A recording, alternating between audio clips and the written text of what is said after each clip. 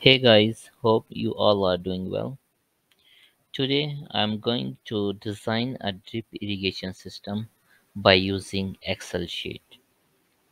In previous videos we just go through on theories, what is ET naught, what is KC and what is plant to plant and total row space.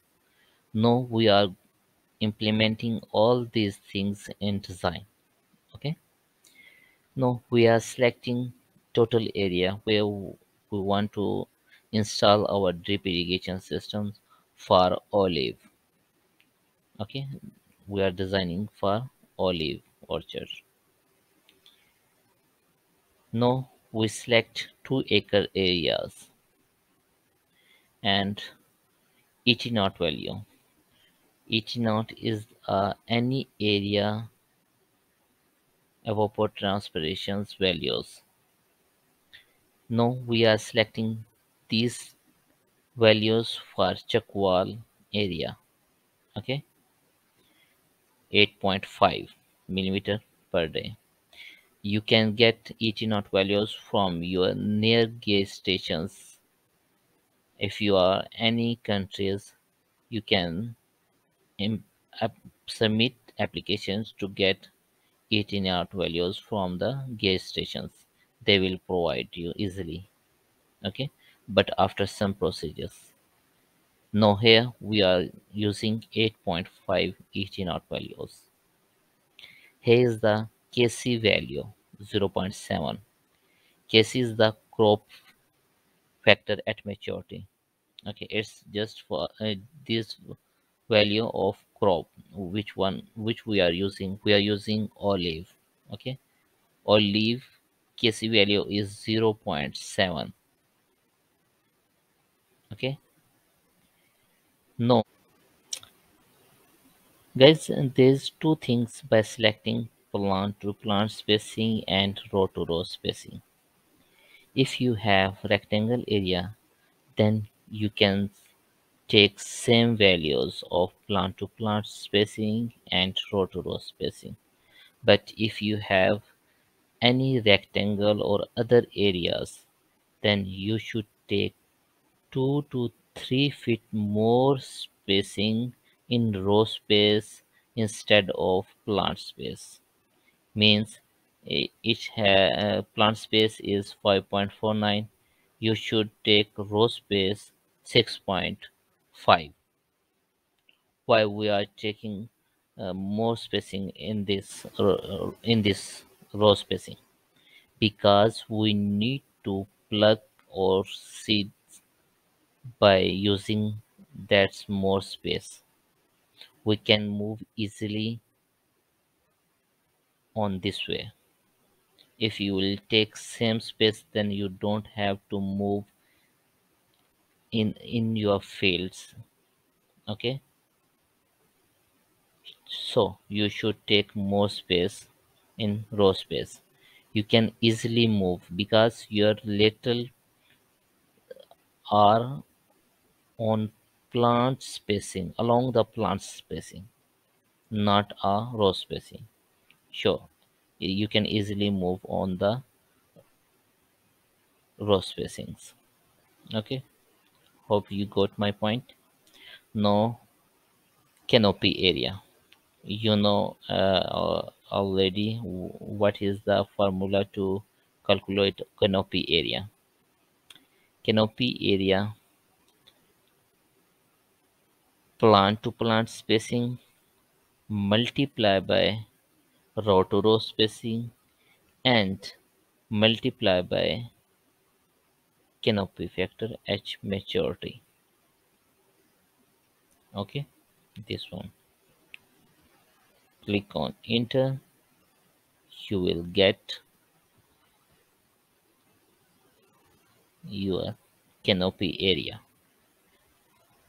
This is 13.55 is your plant canopy area. Okay, and what should be the canopy factor at maturity? We use 45 here because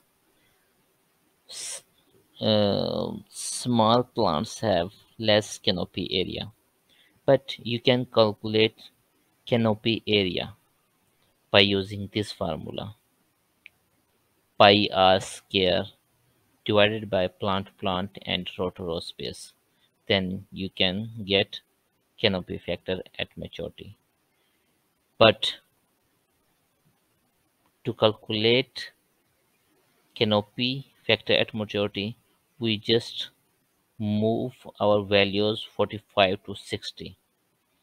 Means small plants have 45 canopy factor, and but mature plants have maximum 60% canopy factor. No, irrigation system efficiency. I already discussed about that irrigation system efficiency has 90%. No, emitter flow rate mean dripper flow rate. Which type of dripper you need to select to apply the water for your plant. Okay, here we are using 8 lph liter per hour flow rate emitter. Okay, here's number of emitter per plant. Here's 6 number of emitters per plant. Why we are using 6? Why we are not using 2? Because if we multiply 8 lph multiply by 6, then we can get peak daily consumptive use for plant. Okay, means they will complete the water of one plant. Okay, no, emitter spacing along the lateral we are using zero point 0.4, but we already shared formula. You can calculate by using that formula. Okay, why we are using zero point 0.4? Because in starting you have a little plants, they don't have large canopy area, so we just in starting we one point you should note, we will not install all number of 6 emitters in starting.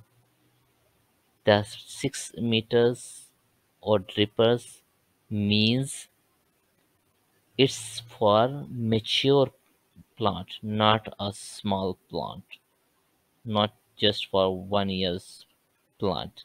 Okay, that's for mature plant.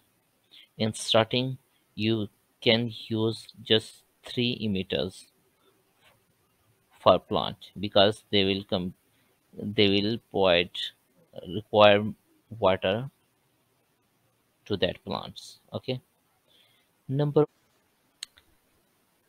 guys, total number of drip lines per row, we will select 2. Why we are using 2 number of drip lines per row? Because if we use one drip lines, they will not provide according to the plant requirements. Okay, so we need to 2 number of drip lines per row for the requirements of the plants. Okay, irrigation cycle, uh, it should be daily basis irrigation cycle. Okay, you should take 1 day, just assume 1 day, not more than. Okay, you need to apply uh, water on daily basis. Okay, his peak daily consumptive use per day means one plant need 2.98 millimeters per day water requirements of one plant. Okay, that's the requirements of one plant. Okay, how we can calculate peak daily consumptive use? We already in the discuss in the theories. You can use by this formula. Okay, which unit each naught value multiply by Kc value and multiply by canopy factor H maturity over mean divided by irrigation system efficiency. Then you can calculate peak daily consumptive use of a plant. Here on total number of plants. You can calculate total number of plants, total area divided by plant to plant and row to row space. Plant to plant and row to row space. You have 269 plants in this 2 acres. Okay. Total drip line length will use in 2 acre areas. You can also calculate by using formula. Total number of area divided by row spacings and multiply by number of drip lines per row. So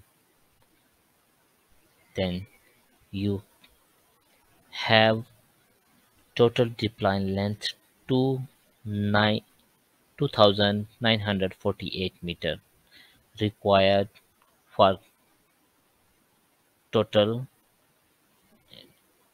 2 acre area. Okay, his total number of emitters. Total number of emitters you can calculate by multiplying total number of plants multiplied by total number of emitters per plants. Then you can get total number of emitters in 2 acre areas. Okay, average emitter spacing along lateral. This is 0.4 meter. We already discussed here why we are using 0.4 meter. Here, total flow rate means how many flow rate we need to apply for that plants. Okay, you can calculate by using formula.